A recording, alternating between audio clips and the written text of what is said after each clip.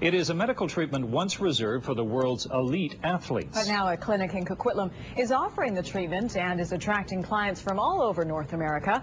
As Peter Clemente reports, one Idaho family credits the clinic with saving their daughter's life. This is what a miracle looks like. This might not look like much to you, but if you knew what 20-year-old Stephanie Martin has been through, you'd say it's a miracle too. It makes me feel good all over.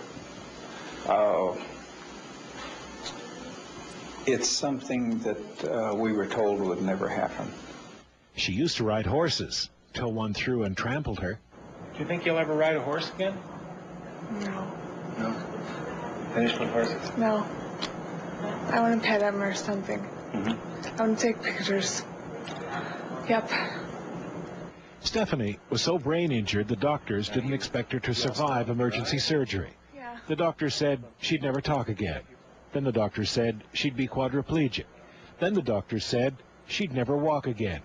Now Stephanie has plans that don't include doctors. Yep, my red car. Red. Yep.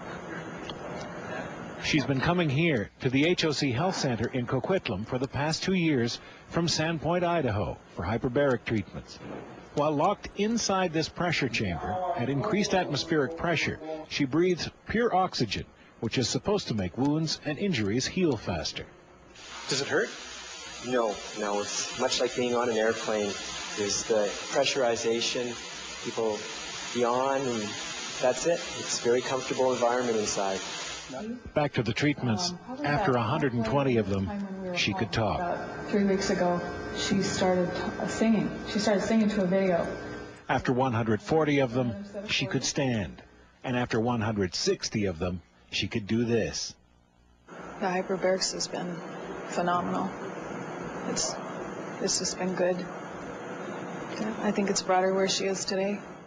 Mom Lori Martin says it is a triumph, but not covered by insurance. It has been costly, both financially and emotionally. My other daughter comes with us, and we've just all stayed a family and stayed close together and get Steffi well together. And she will get well. She's a fighter. Wild horses couldn't trample her, and one day she'll be free from the cage that saved her. Peter Clemente, CKVU News, Coquitlam.